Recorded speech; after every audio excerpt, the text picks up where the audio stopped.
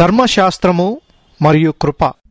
We want to continue our study in trying to see the difference between the old covenant and the new covenant, between law and grace. పాత నిబంధనకు క్రొత్త నిబంధనకు ధర్మశాస్త్రముకు కృపకు మధ్యనున్న తేడాను చూడటంలో మన ధ్యానాన్ని కొనసాగిద్దాము. This is so important. ఇది ఎంతో ప్రాముఖ్యమైన విషయం. Because if we don't know the difference, we will live at the low level that many Old Testament people lived in. ఎందుకంటే మనకు తేడా తెలియకపోతే మనం అనేక మంది పాత నిబంధన ప్రజలు జీవించిన తక్కువ స్థాయిలో జీవిస్తాము. God wants to lift us higher. దేవుడు మనలను పైకి లేవనెత్తాలని అనుకుంటున్నాడు. We want to look at a verse in Romans chapter 6 today. ఈ రోజున మనం రోమీయులకు రాసిన పత్రిక 6వ అధ్యాయంలో ఒక వచనాన్ని చూద్దాము. Which I think puts in a nutshell, in a very brief sentence, the essential difference between the old covenant and the new covenant. ఇది పాత నిబంధనకు క్రొత్త నిబంధనకు మధ్యనున్న ప్రధానమైన వ్యత్యాసాన్ని చాలా క్లుప్తంగా ఒక్క మాటలో చెప్తుందని నేను అనుకుంటున్నాను. There we read in Romans 6 and verse 14, sin shall not be master over you, for you are not under law, but under grace. అక్కడ రోమీయులకు రాసిన పత్రిక 6వ అధ్యాయము 14వ వచనంలో మీరు కృపకే గాని ధర్మశాస్త్రమునకు లోనైన వారు కాదు కాబట్టి పాపం మీ మీద ప్రభుత్వం చేయదు అని మనం చదువుతాము. The word law there symbolizes the old covenant and God's agreement with Israel.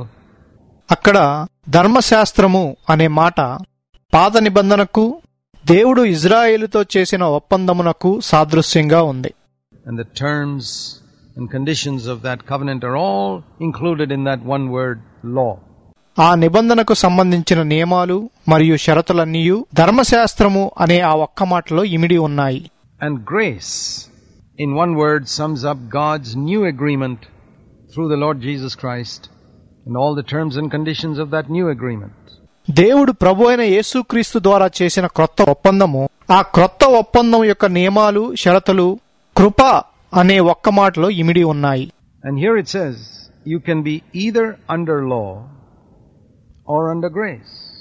మీరు ధర్మశాస్త్రములకు లోనై ఉండొచ్చు లేక కృపకు లోనై ఉండొచ్చు అని ఇక్కడ చెప్పబడింది. And the proof is this, when you are not under law but under grace, sin cannot be master over you.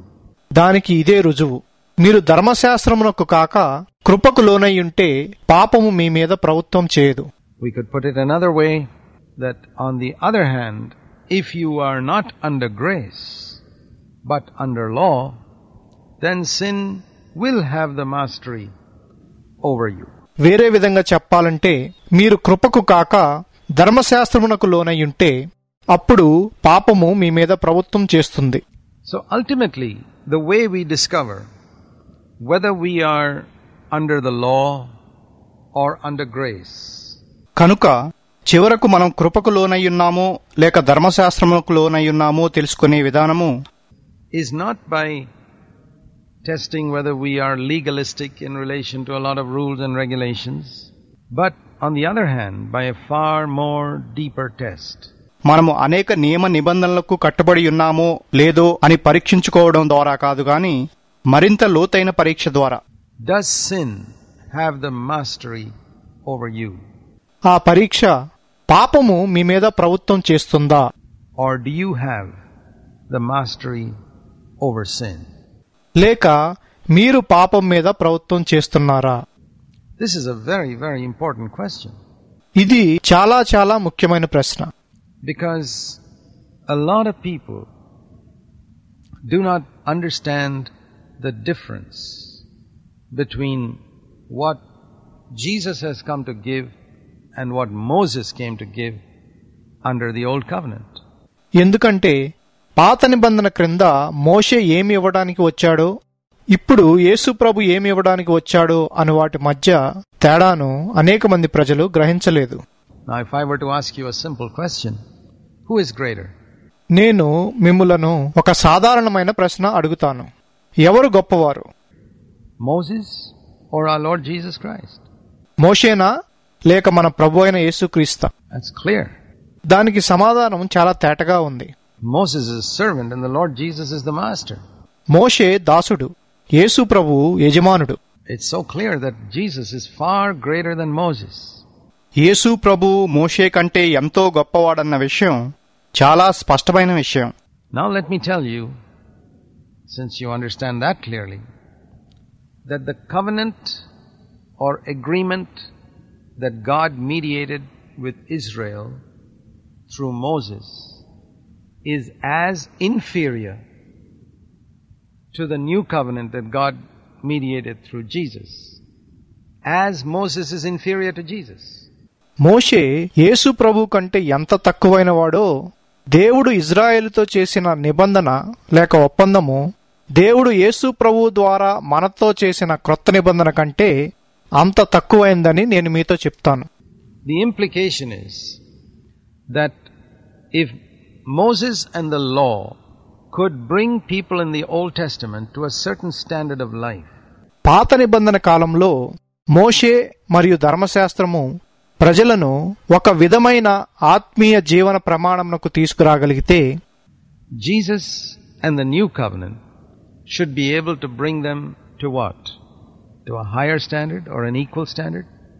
యేసు ప్రభువు మరియు క్రొత్త నిబంధన దానితో సమానమైన ప్రమాణమునకు తీసుకువచ్చునా లేక మరింత ఉన్నతమైన ప్రమాణమునకు తీసుకువచ్చునా? Of course you'll say it has to be a higher standard.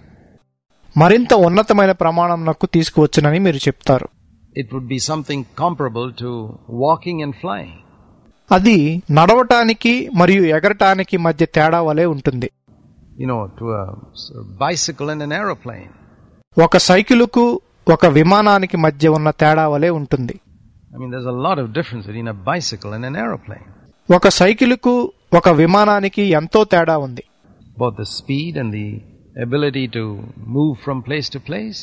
వాటి వేగంలో ఒక చోట నుండి మరొక చోటికి వెళ్ళగలిగే సామర్థ్యంలో తేడా ఉంది. And if you can compare a bicycle with an aeroplane, there you see the difference between the old covenant and the new covenant.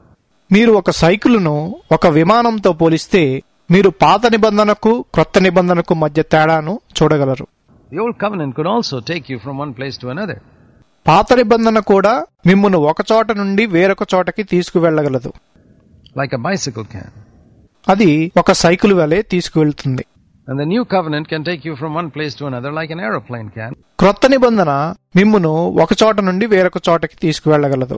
అది ఒక విమానం వలె తీసుకువెళ్తుంది. And there's a world of difference between the two. ఈ రెండిటికి చాలా గొప్ప తేడా ఉంది. The old covenant could bring a man to a certain point of fellowship with God, but not beyond that. పాత నిబంధన ఒక వ్యక్తిని దేవునితో సహవాసం చేయడానికి ఒక స్థాయి మట్టుకు తీసుకురాగలదు, కానీ దాన్ని మించి చేయలేదు. And in the Old Testament tabernacle, God illustrated this by putting a thick curtain between the holy place and the most holy place. పాత నిబంధనలో ప్రత్యక్ష గుడారంలో దేవుడు పరిశుద్ధ స్థలమునకు అతి పరిశుద్ధ స్థలమునకు మధ్య ఒక మందపాటి తెరను ఉంచటం ద్వారా దాన్ని చూపించాడు. It was called the veil. అది అడ్డ తెర అని పిలువబడింది. And told the Israelites, nobody can come into this most holy place. అతి పరిశుద్ధ స్థలంలోనికి ఎవరూ రాకూడదని ఆయన ఇజ్రాయేలీయులతో చెప్పాడు. This veil blocks you. You can come so far but no further. ఆ తెర మిమ్మును అడ్డగిస్తుంది. మీరు అక్కడ వరకు రావచ్చు గాని ఇంకా ముందుకు రాలేరు. You know, and beyond that veil, God himself lived in that temple, Old Testament temple. ఆ తెర వెనుక దేవుడే స్వయంగా ఆ పాత నిబంధన దేవాలయంలో నివసించాడు. And nobody could go there. ఎవరు అక్కడికి వెళ్ళలేకపోయారు. Even the high priest could go only once a year. ప్రధాన యాజకుడు కూడా సంవత్సరానికి ఒక్కసారి మాత్రమే వెళ్ళగలిగేవాడు. And that was only as a token. But nobody could go there and whenever they liked. అది కూడా ఒక ఆనవాలుగా వెళ్ళగలిగేవాడు, కానీ ఎవరికి వచ్చినప్పుడు వారు అక్కడికి వెళ్ళలేరు. But when Jesus died on Calvary, that veil was rent, torn from top to bottom. కానీ యేసు ప్రభు కలువరిలో మరణించినప్పుడు ఆ తెర పైనుండి క్రిందకు చింపివేయబడింది. showing that the way into God's presence was open now. దేవుని సన్నిధిలోనికి మార్గము ఇప్పుడు తెరువబడి ఉన్నదని ఇది చూపిస్తుంది. So now let me ask you, now that the veil is torn and the way into the most holy place, into God's presence is open, should our standard of life be higher or lower than people in the Old Testament? నేనిప్పుడు మిమ్మల్ని అడిగేదేంటంటే, ఇప్పుడు తెర చినిగిపోయి దేవుని సన్నిధి అయిన అతి పరిశుద్ధ స్థలంలోనికి మార్గం ఉన్నది గనుక మన ఆత్మీయ జీవిత ప్రమాణము పాత నిబంధన ప్రజల ప్రమాణం కంటే ఎక్కువగా ఉండాలా, తక్కువగా ఉండాలా? The answer is clear. జవాబు చాలా తేటగా ఉంది. If without personal fellowship with God, with just the law, people could come to a certain standard of life, how much higher our standard of life should be once we come into fellowship with God Himself, inside the torn veil. దేవునితో వ్యక్తిగత సంబంధం లేకుండా, సహవాసం లేకుండా, కేవలం ధర్మశాస్త్రంతో ప్రజలు ఒక విధమైన ఆత్మీయ జీవిత ప్రమాణమునకు రాగలిగితే, చిరిగిన తెర లోపలికి వెళ్లి మనం దేవునితో స్వయంగా సహవాసం చేయగలిగితే మన ఆత్మీయ జీవిత ప్రమాణం ఇంకా ఎంత ఉన్నతమైనదిగా ఉండాలి. And yet many Christians don't seem to have understood this. అయితే అనేక మంది క్రైస్తవులు దీన్ని గ్రహింపలేకున్నారు. Why, for example, do we find or hear sometimes of Christians falling into some terrible sins? ఉదాహరణకు మనం ఎందుకని కొన్నిసార్లు క్రైస్తవులు ఘోరమైన పాపాల్లో పడిపోవటం గురించి వింటాము? Can you imagine Elijah or John the Baptist running after women or running after money? ఏలియా కాని, బాప్తిస్మిచ్చి యోహాను కాని స్త్రీల వెనుక లేక డబ్బు వెనుక పరిగెత్తటం మీరు ఊహించుకోగలరా? No. లేదు. And yet they did not have grace. అయితే వారికి కృప అనేది లేదు. They did not have this open access into the most holy place like we have. మనకున్నట్లు వారికి అతి పరిశుద్ధ స్థలములోకి ప్రవేశం లేదు. And without it they came to such a life. అది లేకుండానే వారు అటువంటి జీవితంలోకి వచ్చారు. How much more we can come to if only we would have faith and rise up to our privileges under the new covenant. మనం విశ్వాసం కలిగి ఉండి క్రొత్త నిబంధన క్రింద మన ఆధిక్యతలను అందుకున్నప్పుడు మనము ఇంకెంత గొప్ప జీవితంలోకి రావచ్చు. And that's what Paul is saying here. ఇక్కడ పౌలు చెప్తుంది కూడా అదే. Sin shall not be master over you, for you are not under law, but under grace. మీరు ధర్మశాస్త్రమునకు కాక కృపకు లోనై ఉన్నారు గనుక పాపము మీ మీద ప్రభుత్వం చేయదు. Jesus once said in Matthew's Gospel in chapter 11, యేసు ప్రభువు మత్తయి సువార్త 11వ అధ్యాయం 11వ వచనంలో he said that even though John the Baptist was the greatest human being born up until that time, Matthew 11 verse 11, ఆయన మత్తయి సువార్త 11వ అధ్యాయము 11వ వచనంలో ఏం చెప్పాడంటే, అప్పటి వరకు జన్మించిన అతి గొప్ప నరుడు బాప్తిసమిచ్చు యోహాను అయినప్పటికీ, Jesus said that the greatest human being born up until that day was John the Baptist. అప్పటి వరకు పుట్టిన వారిలో బాప్తిసమిచ్చు యోహాను అతి గొప్ప మనుషుడని చెప్పాడు. Of course, apart from himself.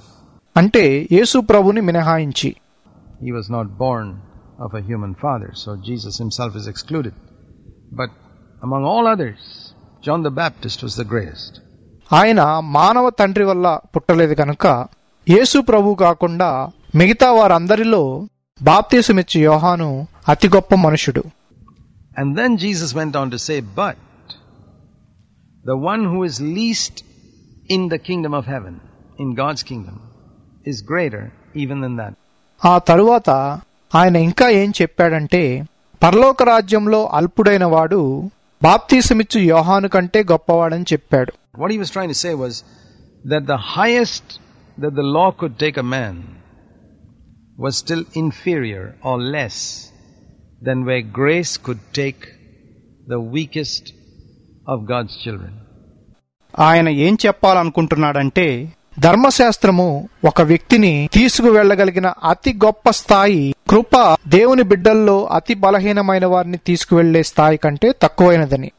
So it's not going to be just an occasional believer who rises to a higher standard of life than John the Baptist.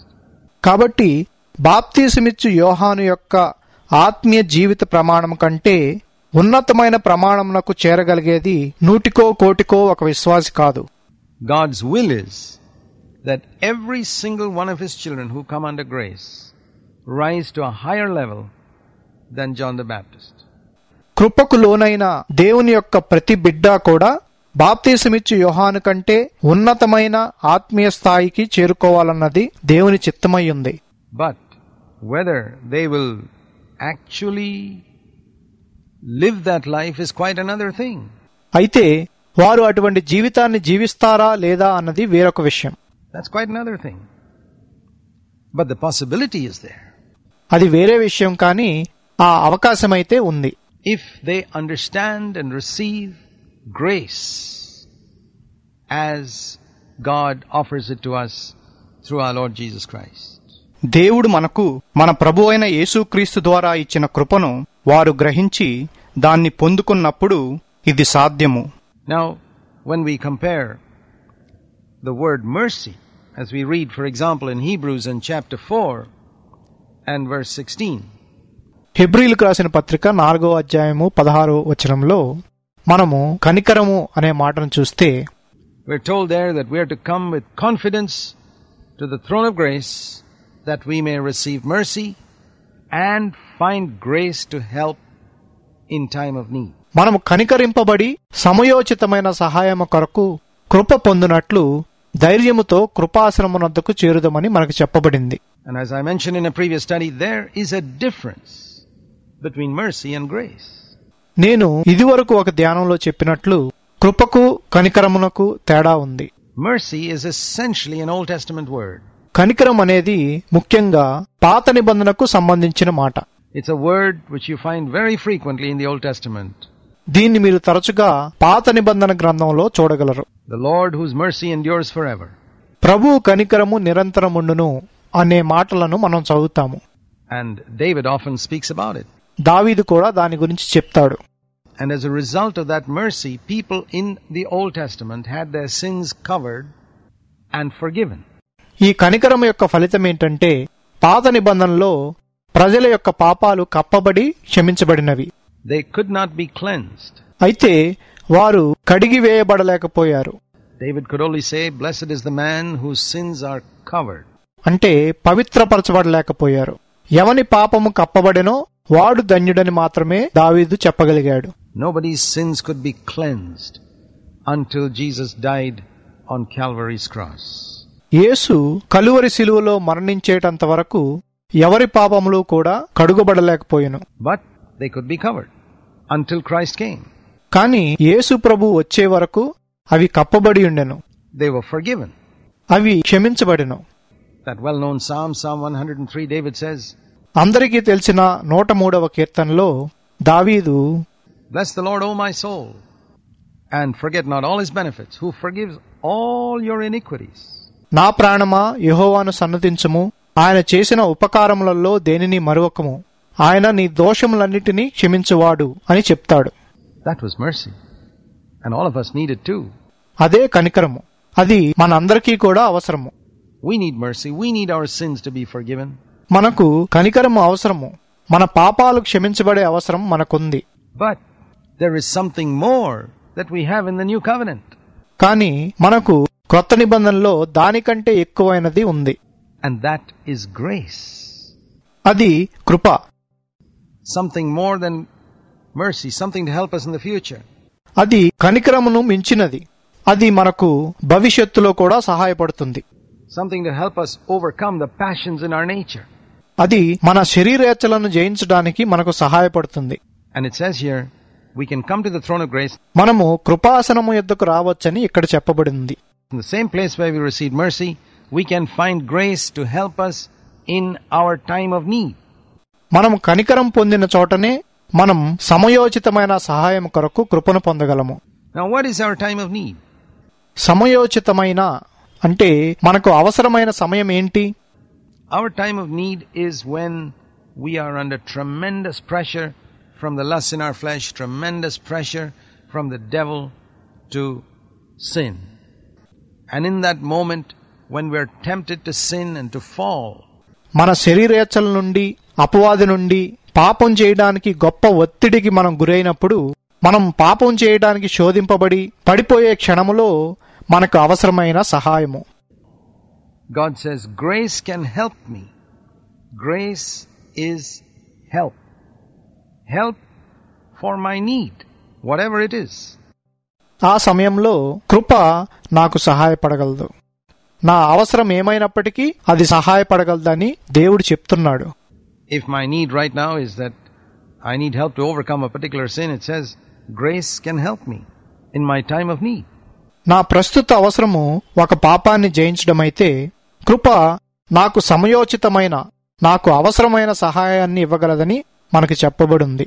It's like if I were climbing a mountain and I'm about to slip and fall. If I ask for help, God can lift me up and make me stand so that I don't fall. నేను ఒక పర్వతాన్ని ఎక్కుతున్నప్పుడు నేను జారి పడిపోబోతుంటే నేను సహాయం కొరకు అడిగితే నేను పడిపోకున్నట్లు దేవుడు నన్ను లేవనెత్తి నిలబెట్టగలడు. But if I don't ask for help and I struggle on my own, I slip and fall and break my bones, and then I ask God for help and an ambulance comes and picks me up. Well, that's help too, but that's mercy. కానీ నేను సహాయాన్ని అడగకుండా నా అంతటి నేనే ప్రయాసపడి జారి పడిపోయి నా ఎముకలను విరగ్గొట్టుకుని అప్పుడు దేవుణ్ణి సహాయం అడుగుతాను. అప్పుడు ఒక అంబులెన్స్ వచ్చి నన్ను పట్టుకెళ్తుంది. అది కూడా సహాయమే, కానీ అది కనికరము.